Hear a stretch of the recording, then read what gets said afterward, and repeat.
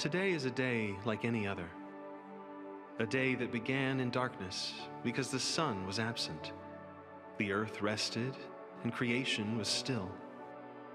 Today is a day just like any other, and yet a new day because the sun has returned and reawakened creation. 2,000 years ago, the world experienced a day unlike any other, the day that exceeded all expectations. We live and move and have our being in Him ever since that day. The day that began in the greatest darkness the world has ever known, because the sun was absent. The earth grieved and creation mourned. God became a man. The King of the world became a servant. The giver and sustainer of life became obedient to death. All hope was lost. But then, a few of His followers awoke and were greeted by the unexpected. The angel told them, "He is not here. He has risen." Today, we expect the unexpected because our Savior did the unexpected. He died and rose again, and God elevated Him to the highest place and gave Him the name that is above all names, that at the name of Jesus, every knee should bow and tongue confess that Jesus Christ is Lord. There is healing in the name of Jesus. There is freedom in the name of Jesus. There is life, victory, and power in the name of Jesus. He is alive.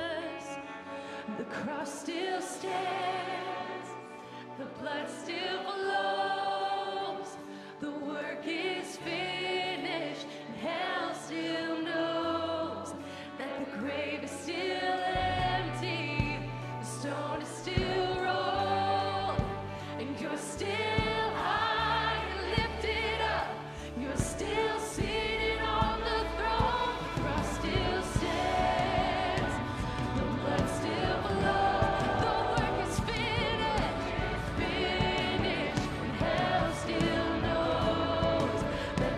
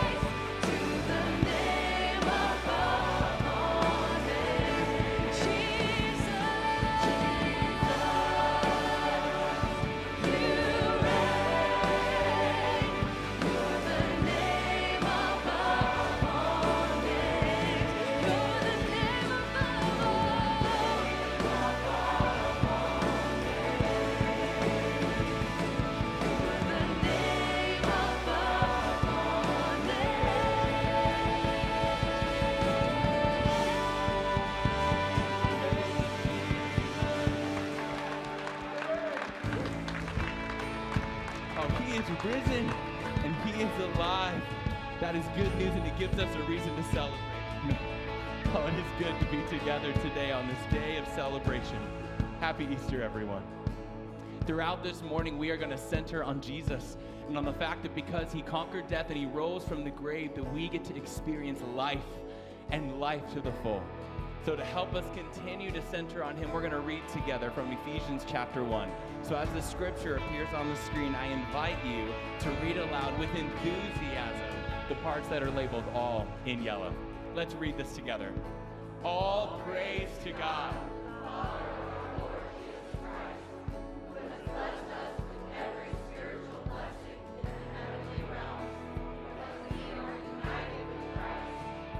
Even before he made the world, God loved us and chose us in Christ to be holy and without fault in his eyes.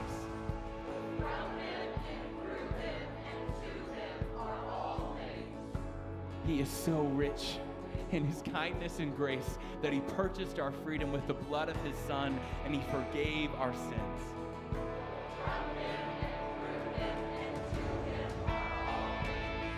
Furthermore, because we are united with Christ, we have received an inheritance from God, for he chose us in advance, and he makes everything work out according to his plan.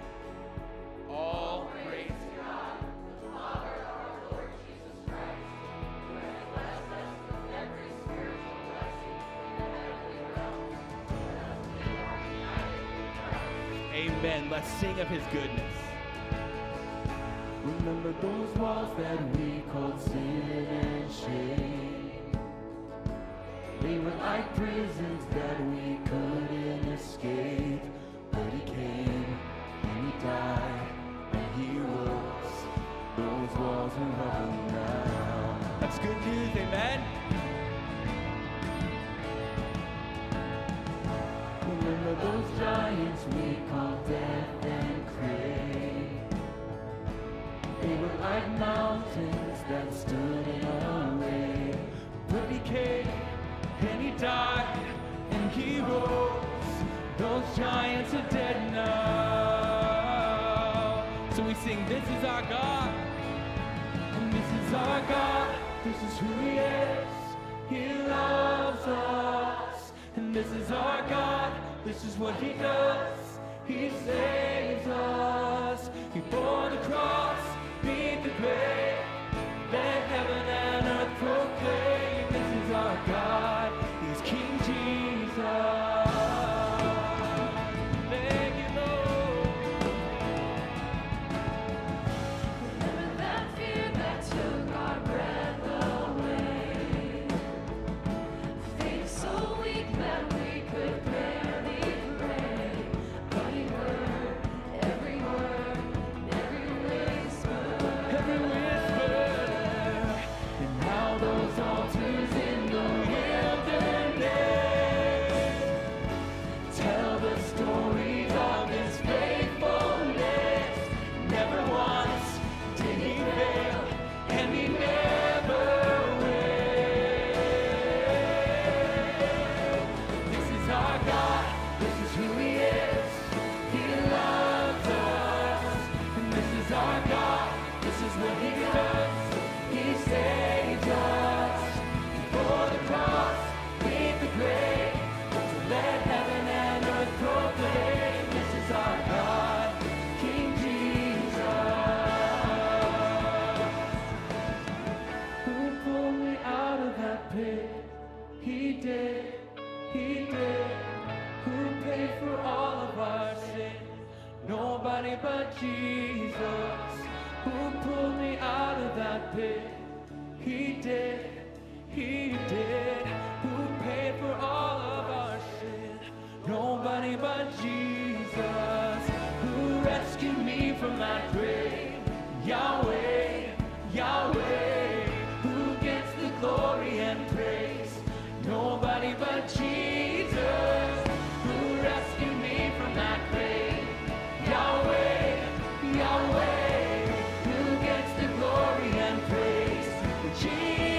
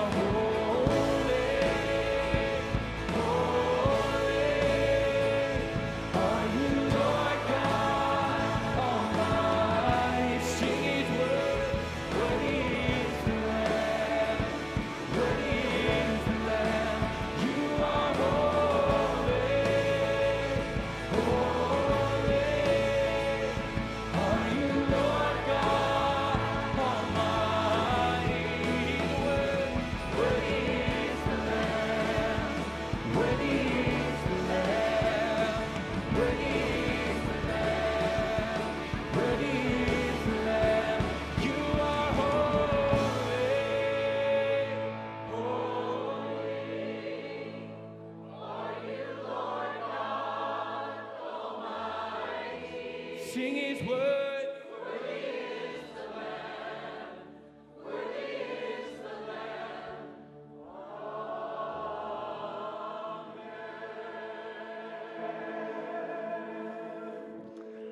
So good. Thank you, choir, for being here with us today. It is a treat to have you with us. Sound beautiful. Oh, there's my wife. One of you is especially beautiful today. Thanks for being here with us. You guys can have a seat. Oh, so good. We are just excited. We look forward to this celebration all year long. And I know we got a lot of people in from out of town. And maybe you're here today at the invitation of a family member or a friend, maybe at the bribery of grandma and lunch. Whatever the reason you're here today, we want to welcome you. You know, I got a real soft spot in my heart for those of you who might be here. And this maybe is that one time in the year when you come to church, or maybe that one time every 5 years, or maybe this is your first time ever. I've got a tender spot right there because that used to be me.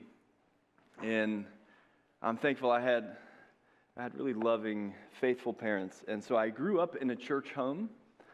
And as I got a little bit older, didn't really buy into all that Jesus stuff. I would still go back to church, to that home church with my folks on days like this on Easter. And I don't think this was true, but I always felt like I wasn't welcome. Nobody ever said that to me. Everyone's always really nice, but I felt like everybody knew I hadn't been in a really long time. And so if that's where you're at today, breathe easy. We don't take attendance. and hear me, God's love for you is not based on your church attendance. We don't have an agenda for you. We don't want anything from you. We are genuinely and honestly just thankful that we get to spend a little bit of time together and to orient you to why we make such a big deal on Easter Sunday and why we all gather and fill rooms like this all over the world. It's because we believe Jesus came back from the dead, and we celebrate that. We celebrate that reality. So if you're here today at the request or the invitation of somebody else and you're not on board with all of that, that's okay. You're welcome here, but give us a little bit of room to hoop and holler and have fun and to sing. And we're going to center in on some narratives about the life and ministry of Jesus right there in the resurrection. And that's why we're doing it. We're doing it to celebrate. So give us a little bit of room. And to all of the Christians in the room, it's a pretty good bet. You know, it's Easter Sunday and it's Sunday morning. It's a pretty good bet there's some Christians in the room. I feel it's a safe assumption. I want you to think about maybe giving some of the people in your life a little bit of room too. And those who may not believe what you believe, who aren't celebrating in the way that you're celebrating, who may not make a big deal, that maybe had to come with a little bit of bribery, or you felt like you had to drag your kid out of bed, or you had to drag yourself here to the 8:30 service. I know a lot of you are not sitting in your normal seats this morning. Thank you for that. I want you to give some room to the other people who may not be where you are. It's important that we meet people where they are. That's exactly what Jesus did. And I think sometimes, and I'll speak directly to the faith community, we want so desperately for other people to believe. We want them to experience what we've experienced. And maybe we share our faith, or we share a story, we share some truth that means a lot to us, and it doesn't seem to land with them. Let's continue to meet them in that place. Sometimes when people don't meet our expectations, that's when we stop listening. That's when we stop loving. Let's be honest with that. And that's not real helpful. And so, if you can imagine, one of the most beautiful things that the resurrection of Jesus teaches us and shows us is Jesus met people right where they were. And we're going to see that over and over again today as we walk through the resurrection narratives. We're going to see him literally do that. So here's my Easter encouragement. Whether you're a follower of Jesus, whether you're a skeptic, whether you're on the fence, let's just consider meeting people where they are. I remember in my doubts and in my skepticisms, in my unbelief, all that Jesus talk, man, that rubbed me wrong. Like it was a repellent when people were trying to show or to share love with me. And I got a lot of stories right there that I'll say for another time. But I'm thankful that that's where he met me. And I'm thankful for people who also met me in that place. And that actually is one of the central truths of the Easter story.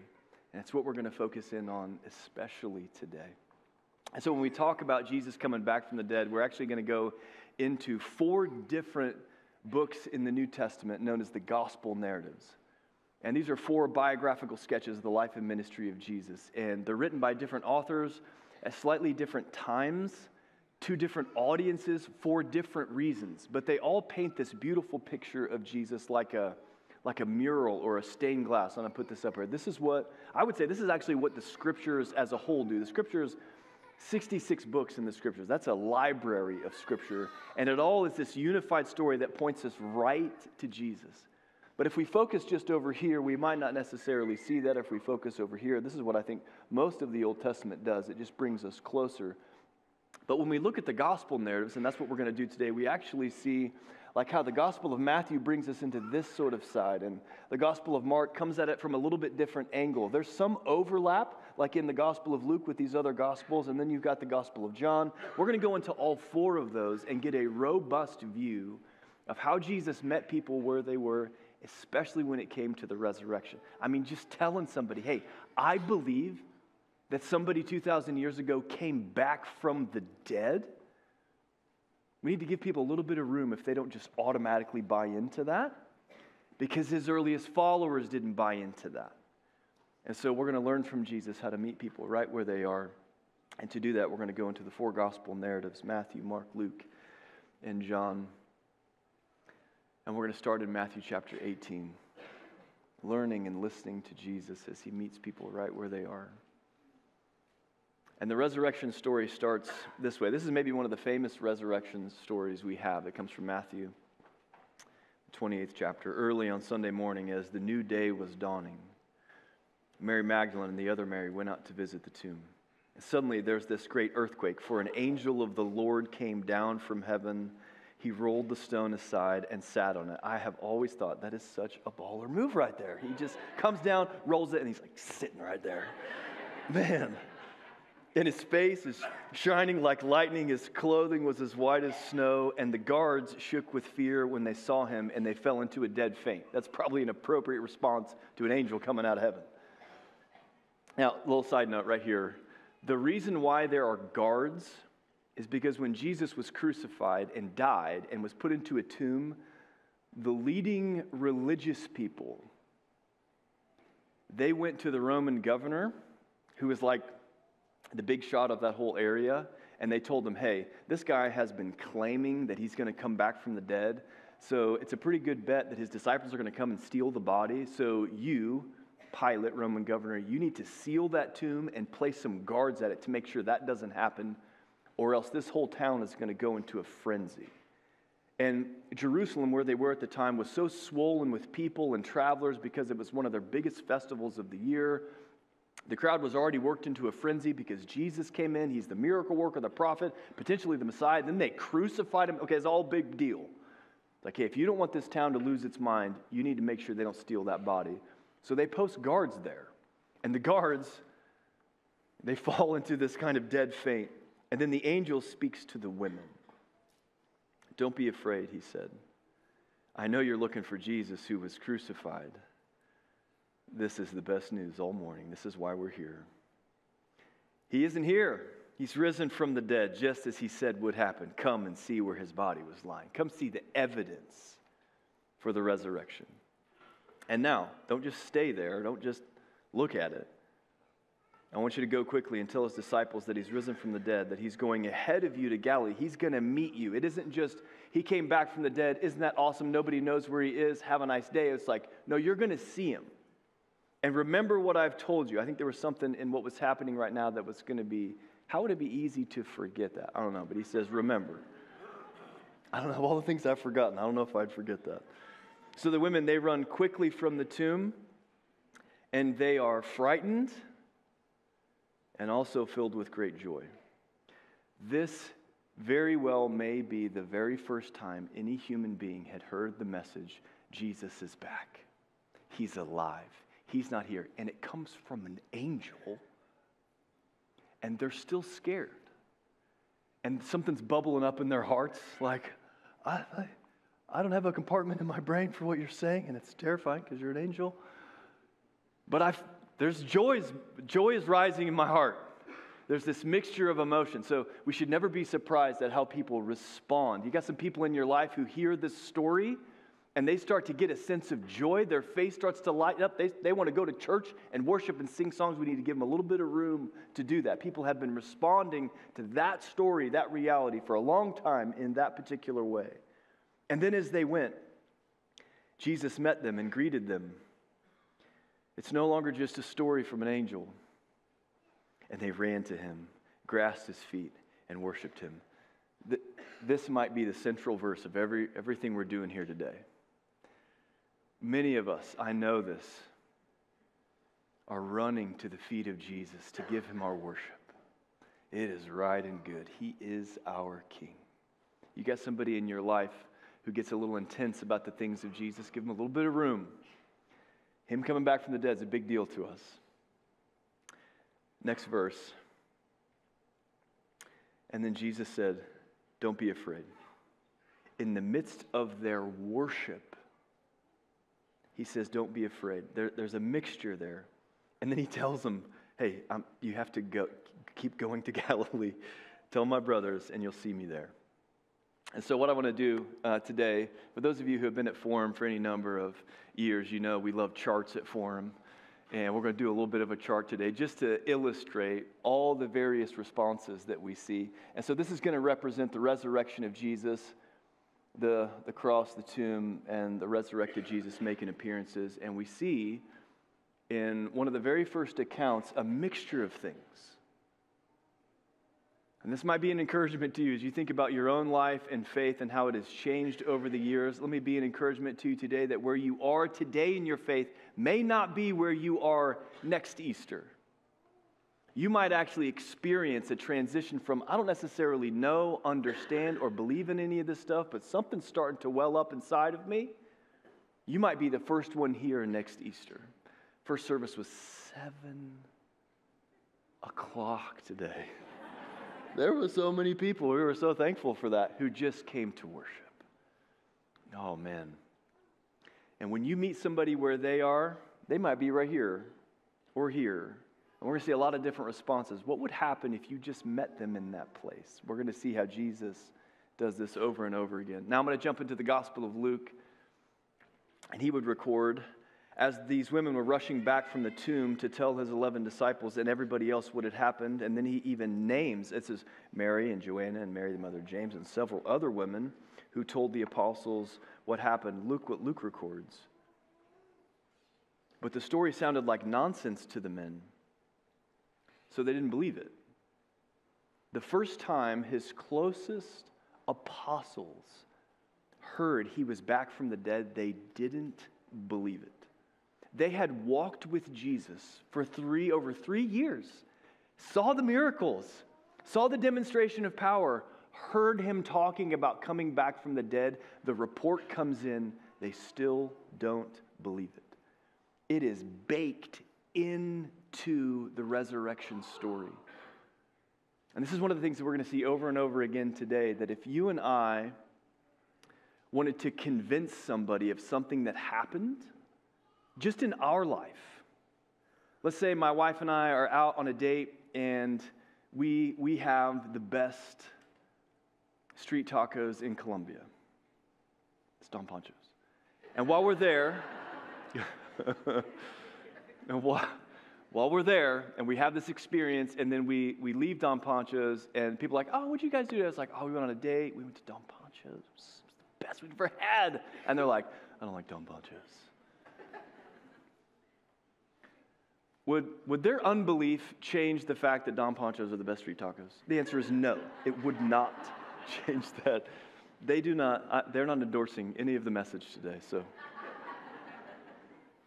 But if I were to try to convince you, and I just told you, hey, here's something that's the best, here's something that's happened to me, but nobody believes it, that wouldn't be very convincing. So this moment, the single greatest moment in human history, is being introduced to the world through unbelief. That might be an encouragement to us, not only in the validity of the Scriptures, but also to meet people right where they are, especially in their unbelief. That isn't the time to lash out against them, to overlay expectations, or to turn away from them. Maybe that's the very place that we lean into. Watch what happens next. Peter hears the story and then jumps up and runs to look at the tomb. Stooping in, I think that's what all of us would do if we got to a tomb, the stone had been rolled away, and we heard a story that there was nobody in there. We would do what Peter does, and we're like, is anybody in there? Like, hey, you have a flashlight. I want to look and see.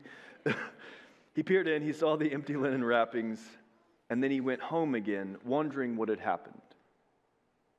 Not believing in what had happened, wondering. And there's a way to look at this in its original language, Luke, written in the language of Greek. We can look at that word that he uses. And this is a word that means to be perplexed. Like I don't have a box in my brain to put what's happening. And so there's a kind of wonder right there. Now, there's another gospel writer by the name of John, maybe one of the closest friends and followers of Jesus, along with Peter. And when he records this story, different vantage point, different time frame to a different audience, he says, at that moment, Peter and the other disciple, that's him talking about himself, they started out for the tomb, and I love this, and they were both running, but the other disciple outran Peter and reached the tomb first. Isn't that exactly how you would tell that story? Like, oh yeah, we had a foot race, and I totally destroyed Peter. He stooped in and looked in and saw the linen wrappings lying there, but he didn't go in until Peter showed up. Peter went inside and noticed the linen wrappings lying there. And the cloth that had covered Jesus' head was folded up and lying apart from the other wrappings. And then he has to just say it one more time. And then the disciple who had reached the tomb first also went in, and he saw and believed. This is the same moment. Different reactions.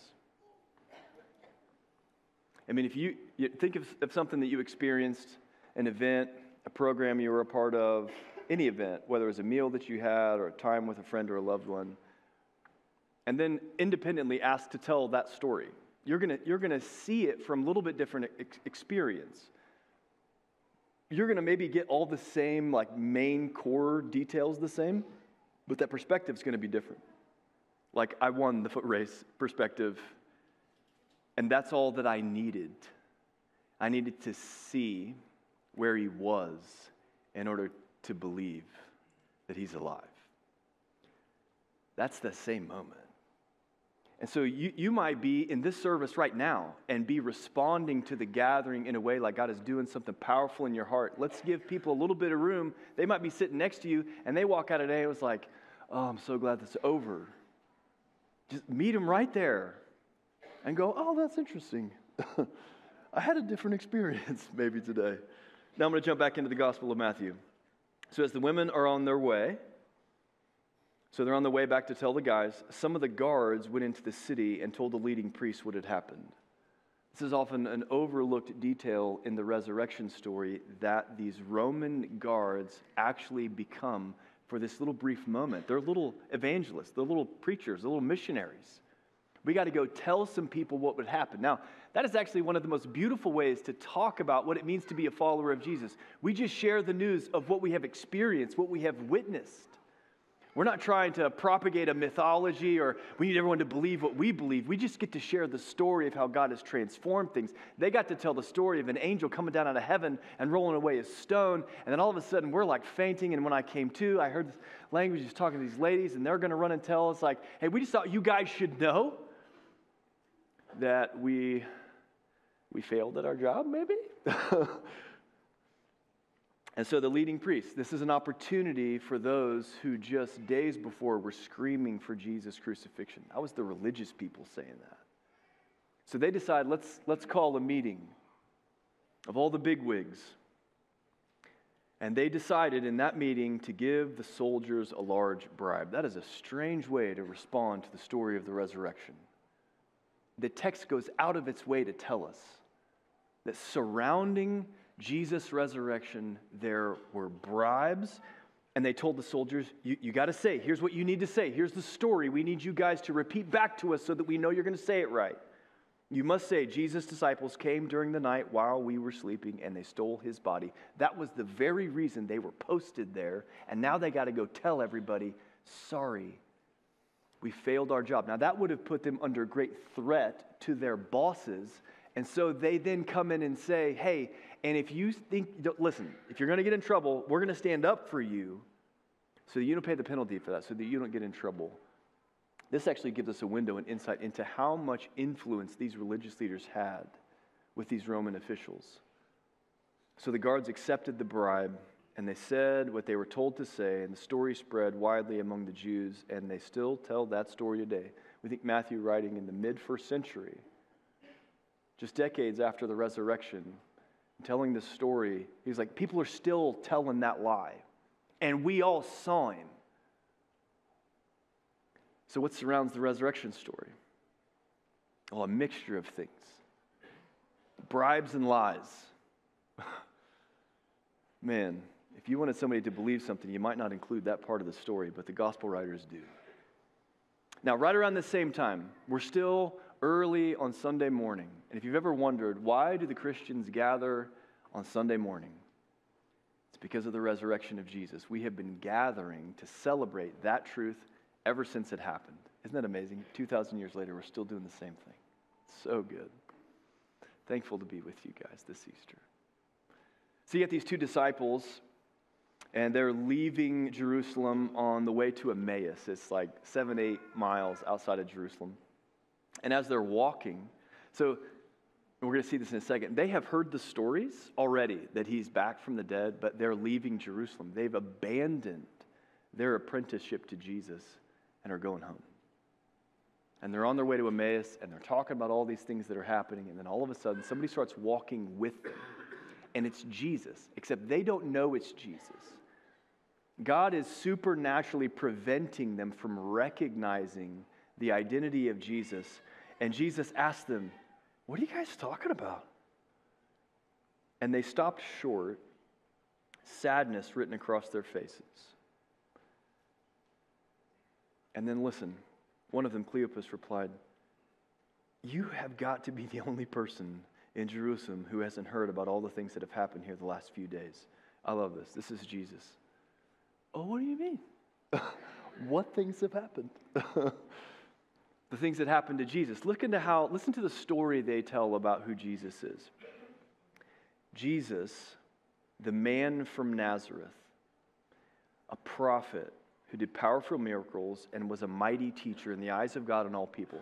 A man from Nazareth who did a lot of miracles, and he's a powerful teacher. And our leading priests and other religious leaders, they handed him over to be condemned to death, and they crucified him.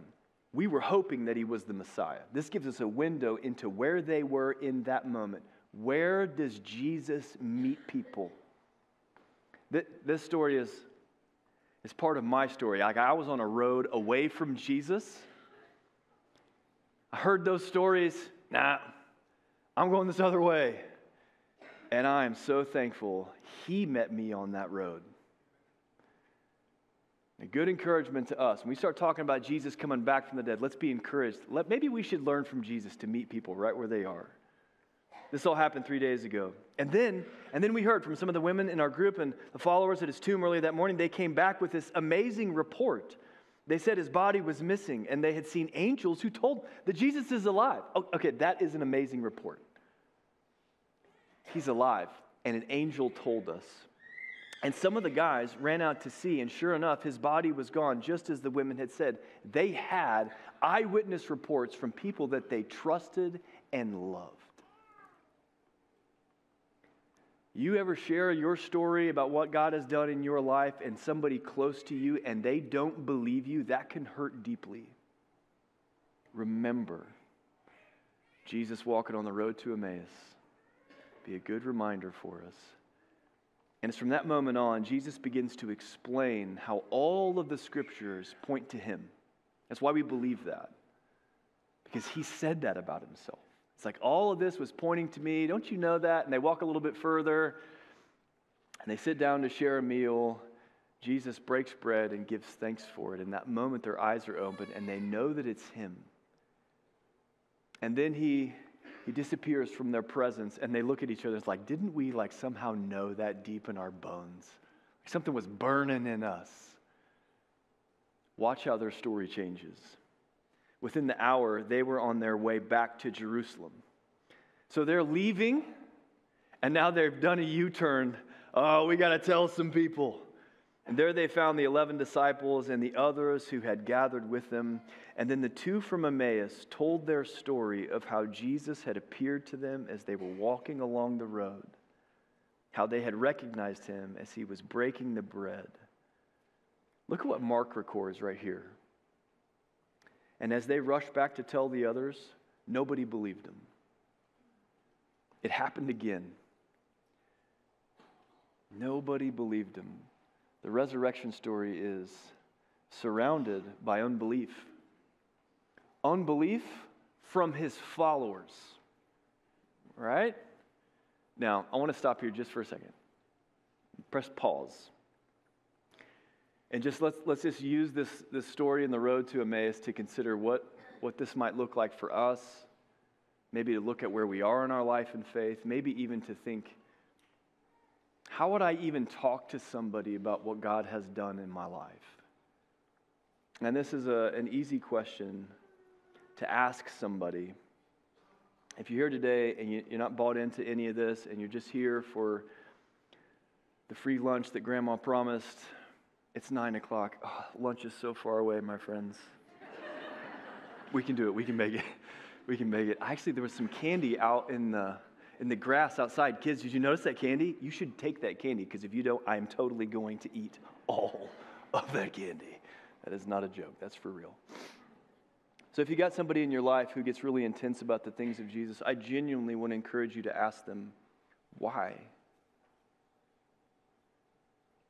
Like, ask them to tell me the resurrection story from your perspective. And to all the believers in the room, if somebody in your life that you love and care for but doesn't align with all of your beliefs, if they were to ask you this question, what would you say to them? I think maybe we'd find ourselves in a little bit in that story. We might be like those guys on the road to Emmaus and say, here's what happened. And we might be able to. I know a lot of you in this room, you could probably quote many of the verses that we've already gone through here today.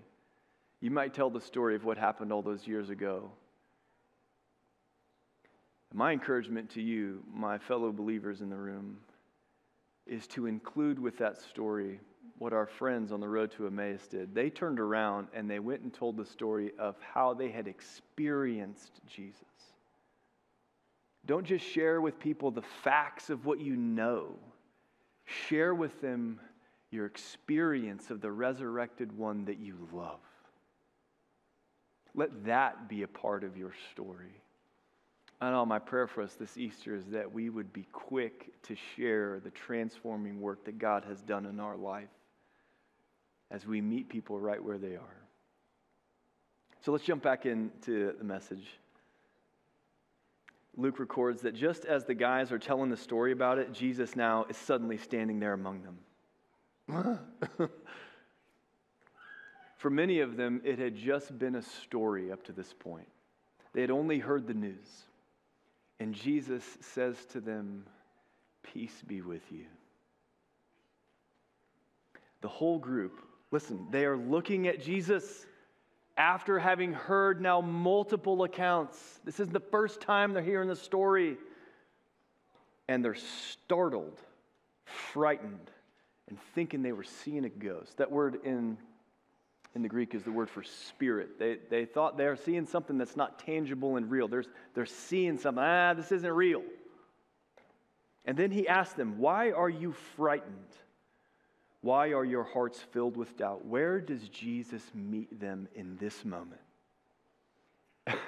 In their fear and in their doubts, after having heard the story multiple times. That's where he meets them. Look at my hands, look at my feet. You can see it's really me. Hey, it's me. Touch me. Put your hands on me. I am not a ghost. Ghosts don't have bodies, as you see that I do. Spirits don't have flesh and bone like I do. And as he spoke, he showed them his hands and his feet, and they stood there in disbelief. Like, I can't believe what's happening. And this word is a little bit different than unbelief. It's disbelief. It gets us closer to that language that was used of Peter when he saw the evidence and he just wondered. He stood there puzzled, like, I can't make sense of this. If you got somebody in your life, or that's where you are right now in your faith, you just cannot make sense of it all, you are in good company. But where you are today may not be where you are tomorrow or next week. What would happen if we leaned into these places and realized God does not condemn you in that place? That's where he meets us. Disbelief, joy, and wonder. And then he asked him, do you guys have any Don Ponchos to eat? I'm super hungry. I love these little moments in the text. It's so real and so gritty. And I mean, I can imagine them going, is he serious? Is this another metaphor I don't understand? No, give me a cheeseburger. I'm starving. Fear, doubt, disbelief, and wonder. They're looking at him. But there was another one of the disciples named Thomas. He wasn't there when that happened. And so they told him. This might have been the third story Thomas had heard. From the women, they might have heard the story of the guys from Emmaus. And now they're like, Thomas, you're never going to believe this. And he's like, you're right. I will not believe it. And I won't until I see the nail wounds in his hands, put my fingers in them, and place my hand in the wounds in his side. Good at you, Thomas. I find myself right here, heard the stories, grew up in the home, went to the church, and rebelled against all of it. Like, I need to see the evidence. I think God has just wired me to need evidence. I'm not just going to believe it because my parents said so. I'm not just going to believe it because some guy on a platform with a microphone and a Bible says so. I'm not going to believe it just because 2 billion people gather together to celebrate something. They're probably all delusional. It's literally what I used to think. They've all been tricked. And I would have told that story until I met Jesus. And the evidence, the overwhelming avalanche of evidence in my life, I don't care what you say. You'll never convince me otherwise. So convinced of it, I was like, maybe I should spend the rest of my life telling people that this is real. Because if it's real, y'all, we got to tell some people. There's a kind of hope, a forgiveness, a life that you can have. God wants us to experience that. I get to share that? After all the things that I did, all the things that I said? I get to go right back to those same people that I walked with in doubt and skepticism and railed against the Christians. Now I get to go back in there and bring light to that place? No way. So good. So good. He didn't believe. Okay, there's a lot of this going on. There's not so much of this happening. Maybe we need to give people a little bit of room to be where they are. 8 days later, the disciples are together again. Guess where Jesus is going to meet Thomas? He's going to meet him in his unbelief. His staunch, I need evidence, not going to check my brain at the door. I don't care how many of my best friends tell me something. I'm not in until I see the evidence myself. I like that about Thomas. Jesus is standing there again. Peace be with you. You know what Jesus does when he walks into a room? He brings peace. As his followers, let that be an encouragement for us this Easter. Let's stop bringing war with us everywhere that we go, fighting everybody who doesn't think like we do. Jesus didn't do that. Peace be with you. Hey, Thomas, here you go, man. It's super gross, but put your finger here. Ugh. And then he says, don't be faithless any longer, believe. You know what happens to Thomas? He confesses his faith, my Lord and my God. That is a beautiful response to the real life risen Christ. You may be with somebody in your life right now that you've been praying for years. Moms and dads, listen, you may have a kid that's on that road leading out. It's far away. Yeah, they may be moments from this. Don't give up hope. Jesus doesn't. Meet them where they are. Maybe let go of some of those expectations about where you think they should be and just meet them where they are. Bring peace with you into that place. And let's, with hopeful anticipation, long for these days. Maybe this is good for all of us. Maybe this is what we need to do today as we worship. Just fall at the feet of Jesus and say, my Lord and my God. Jesus said, you believe because you've seen me. Blessed are those who believe without seeing me. There is a blessing, according to Jesus, for us today when we believe without putting our hands in that hole. So Thomas is this great example of going from unbelief to confession and belief. I want to take just one more pause here just for a second and just ask you genuinely. This might be a good question to ask that friend in your life who you love deeply, but they don't align with you on what you believe. Ask them. Use me. Blame me. The preacher on Easter Sunday said I could ask this question. What evidence would you need to believe somebody came back from the dead? That's a big thing. You ever seen somebody come back from the dead? A single person ever? Nope. Why do you think people are just going to believe that automatically?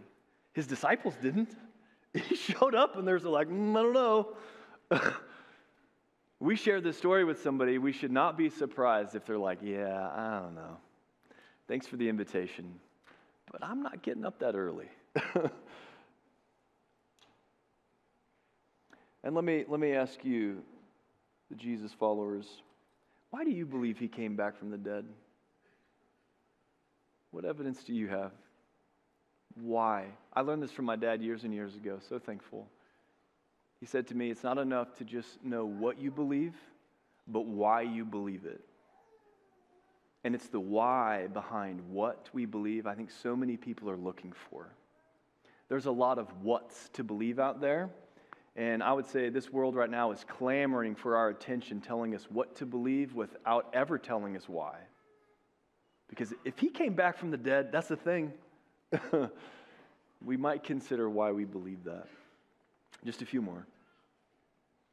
So we're back into the Gospel of Matthew. Then the 11 disciples, they leave for Galilee. Remember that was the first announcement from the angel, going to the mountain where Jesus had told them to go. And when they saw him, this is again, they worshiped him, but some of them doubted. Are you serious? Do you see this theme? It's teaching us something. Some people will interact with Jesus in a way it just pulls worship out of them. You may have somebody in your life right now. You may label them as a little intense or a little churchy or too religious. You might give them a little bit of room. Because when it comes to a resurrected Jesus, I don't know what else to do but worship him. Give me some space right there. I'll give you a little space for where you are. And we get to see worship there. There's a mixture there. And if that's where you are today, something's bubbling up inside of you, but you got a lot of doubts, listen, you are welcome in this place. Let's work through those things together. All right, just one more, I promise. Then Jesus, from there, leads them to Bethany, and lifting up his hands, this is the ascension, he blesses them. While he was blessing them, he left them and was taken up to heaven. And so they worshiped him and returned to Jerusalem filled with great joy. I know this is the heart posture of many in the room today. What a privilege it is to worship alongside of you. Filled with great joy, and they spent all of their time in the temple praising God. Oh, what a good encouragement to us. What if we didn't just celebrate the resurrection on this Easter morning? What if it was just the way that we lived? What if we got to invite people into a way of living? And so I want to come back to that idea of giving just people a little bit of room. I think the biblical narrative really encourages us to give people a little bit of room and to see how Jesus meets people everywhere that they are. It's my story. I know that's the story of many of you here with us today. And it might be a part of your unfolding story. Maybe now is just the beginning of. And there's something beautiful when we meet people where they are, instead of where we think they should be or where we wished they would be. I think sometimes those desires we have for our friends and family members and neighbors, it's right and good. We'd either wish they'd stop talking about Jesus or we wish that others would start talking about Jesus. But what if we just met them right there?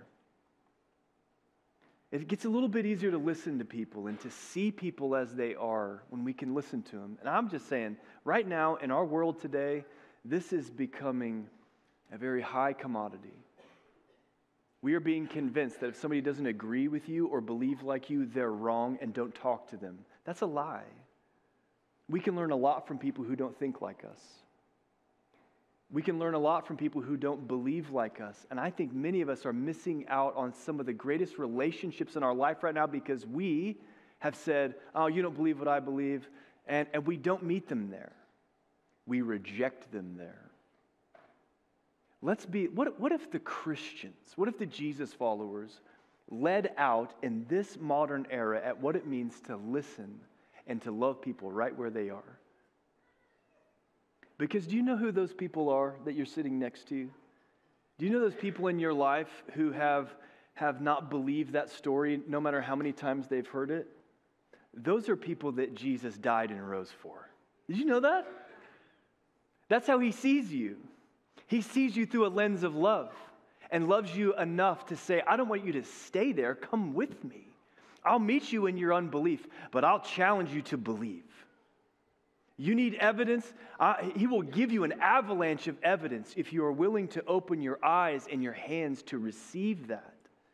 And in that place, what if the world that surrounds us could look to us and go, oh, those people love really well.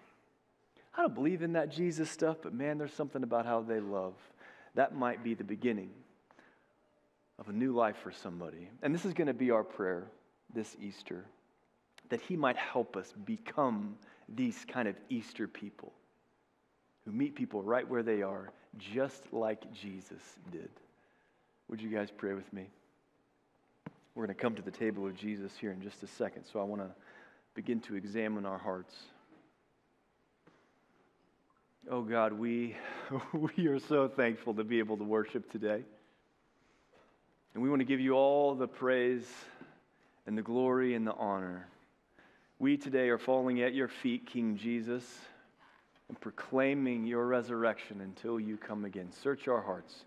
Stir within us something deep, that we might proclaim your victory over death, that story might become our story, that we might be the ones who could go and tell of all the good things that we have experienced and heard and seen. Soften our hearts to help us meet people where they are, as you did, that we might love them like you do, people worthy of dying for. We celebrate that today. Thank you. Thank you, Father, for King Jesus. We pray this all in his name. Amen. Amen. The night before Jesus died, he gathered his 12 closest friends and followers, his disciples, in the upper room. And he set up what we, God's people, would do for generation upon generation to remember him by, and that's the Lord's Supper. And then we're going to have that together in unison in just a moment. So get it out and ready. It's a beautiful moment. But even that night in the upper room with his disciples, there was a wide range of responses to Jesus. We see Peter denying Jesus to let him wash his feet, and then the drastic response to then say, oh, Jesus, wash all of me. And Jesus says, no, your feet is enough. And then we see two brothers squabbling and arguing about which one of them is the greatest in the kingdom. And we also see Judas, the one who betrayed Jesus. And what's interesting is, regardless of where each individual was in their faith or belief in who Jesus was, whether from wild Peter all the way to the betrayer, they were all welcome to his table, Jesus welcomed them all. And Easter is a beautiful reminder that we are all welcome to the table of Jesus. Isn't that exciting?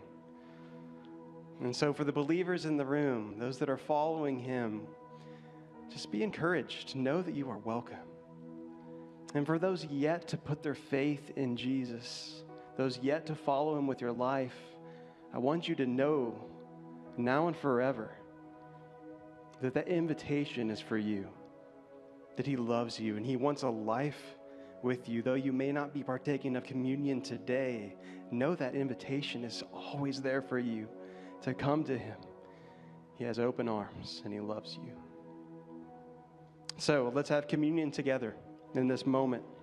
On the night that Jesus was betrayed, he took the bread and he gave thanks to God for it. And he broke it into pieces and he gave it to his disciples and said, "This is my body given for you.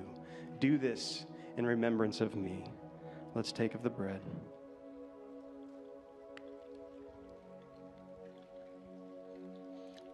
In the same way, he took the cup and said, "This is the cup of the new covenant between God and his people, an agreement that's confirmed with my blood. Drink it in remembrance of me." Thank you, Jesus.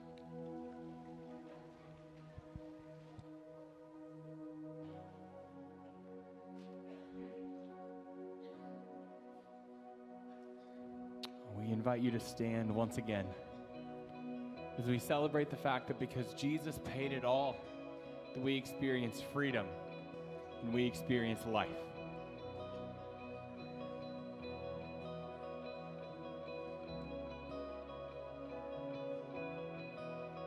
I hear the Savior say, "Thy strength indeed is small. Child of weakness, watch and pray. Find in me thine all in all." Jesus paid it all to him I owe. Sin had left a crimson stain, he washed it white as snow.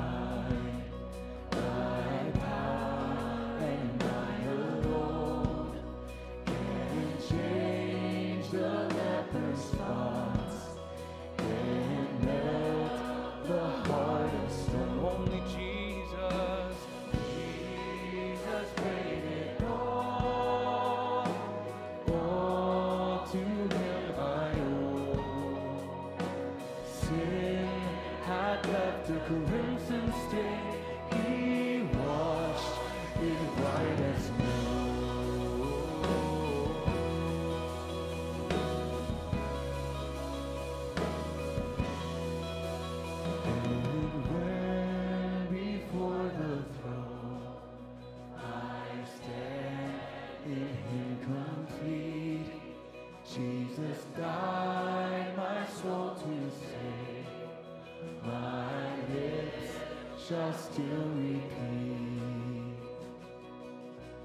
I believe that Jesus is the Christ. Jesus is the Christ. Jesus is the Christ. Son of the living God. Son of the living God. Son of the living God. He died and rose again. He died and rose again. He died and rose again. I accept him as my Lord and Savior. He is my Lord and my Savior. He is my Lord and Savior. Jesus paid it all to him I owe. Sin had left a crimson stain, but he washed it white as snow.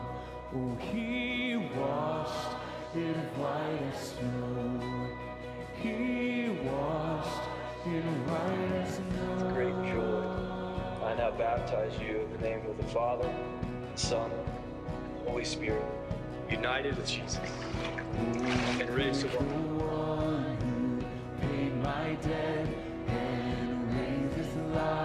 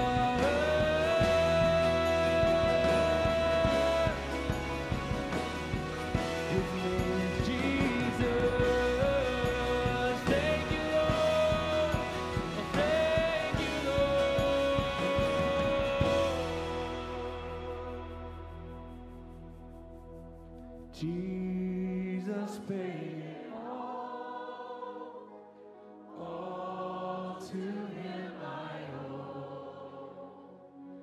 Sin had left a crimson stain, he washed it white as snow. Praise be to God that because Jesus paid it all, that our debts are covered, our sins are washed clean, and we get to experience new life. It was a joy and a gift to get to witness those baptisms from the past year, and today we get the joy of witnessing a baptism. So if you would direct your attention to the baptistry. Good morning. This is Maddie. She's in 7th grade, and she couldn't picture a better time and a better day to be raised to a new life than the day we celebrate our Lord and our Savior Jesus raising from the dead.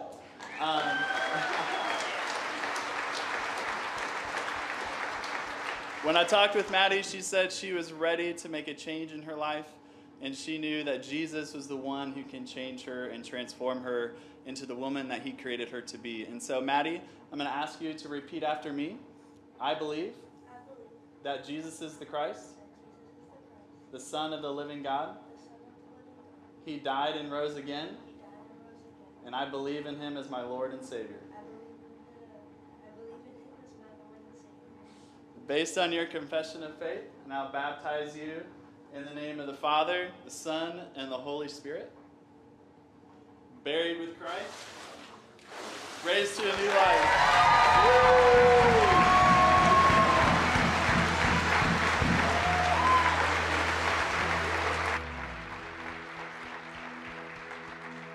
And there is nothing better, is there? As you go out this morning, receive this blessing from the Apostle Paul to the church of Ephesus. Peace be with you, dear brothers and sisters, and may God the Father and the Lord Jesus Christ give you love with faithfulness. May God's grace be eternally upon all who love our Lord Jesus Christ. We will see you all soon.